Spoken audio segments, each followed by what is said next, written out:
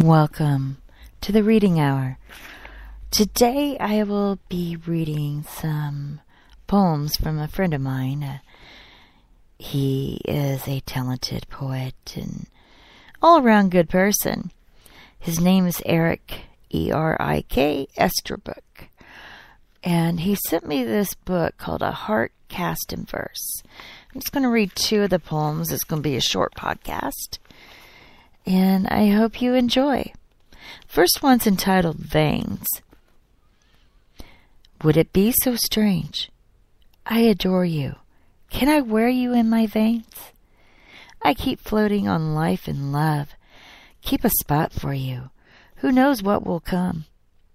I relax on some cold train, realizing he opens so many frames. For those who float in misery, all you have to do is clip those chains, where every essence isn't meant to be strained or restrained. Some things just take different shapes. You hold on to me, passion spread. You're the only thing that makes me give in. Would it be so strange if I wore you in my veins? The thirst is plentiful. I need you like a river, flowing but not yet full. Draw me deeper in your page. Every love seems like sacrilege, since I see no love but on your skin, and no love like ours was meant to age. Until lifetimes of lovers' ways, can I wear you in my veins? The next selection is Incandescent Longing. Lit on a whim, you remember you were taught fear.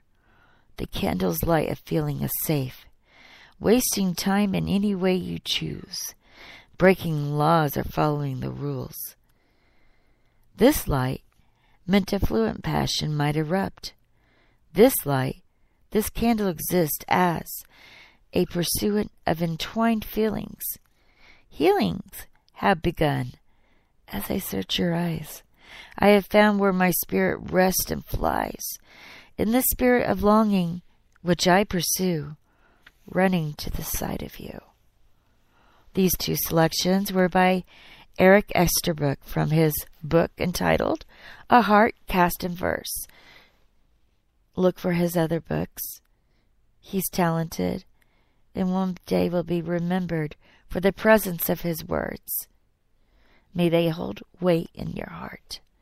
Thank you for listening.